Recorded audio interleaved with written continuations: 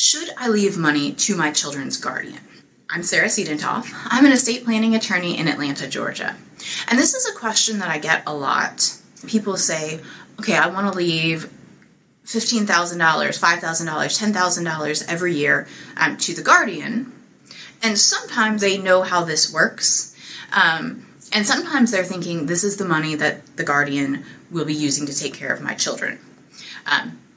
The way things are usually set up with trusts, if we've got money left for your children, at a base level, we have a health, education, maintenance, and support standard. You can always add extra things and specific things that you would want the trustee to pay for. But the trustee is going to be using that money for your children's health, education, maintenance, and support. So if we are giving money to the guardian, it is not for them to use to pay for school, to pay for groceries, to pay for these things for your children. It's a gift. And is it a great idea to give a gift to the guardian who you potentially having your children live with and making a big change to their life? Yes, it's a great idea, assuming that you have the funds available. I would never, if you think that there is a question of whether there are enough funds for your children, I would not advise gifting to guardians and other people until we know your children are taken care of. But yes, if you have the funds available, a thank you gift is great. If you have a number in mind, perfect. If you don't, my suggestion is a yearly gift of whatever you think a vacation would cost. So that is going to depend, again, on your finances, but also, what you know about them. I'm not saying a 6-person European vacation, unless that's in your, in your finances. But, if you think about, okay, what would it cost to go to the beach?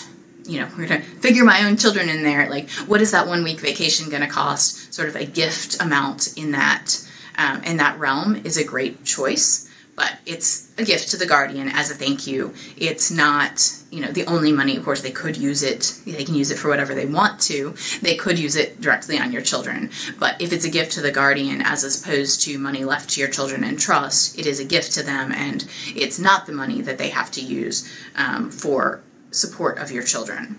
And we can also do, a lot of times we put in provisions for if the guardian needs a larger car. So they drive a tiny car, or they've already got some kids and now they need a bigger car. Your trustee can chip in for that. If they need a larger house, your trustee can chip in for that. Of course, it gets tricky because you don't want your trust to buy a whole new house. You want it to chip in appropriately for an upgrade.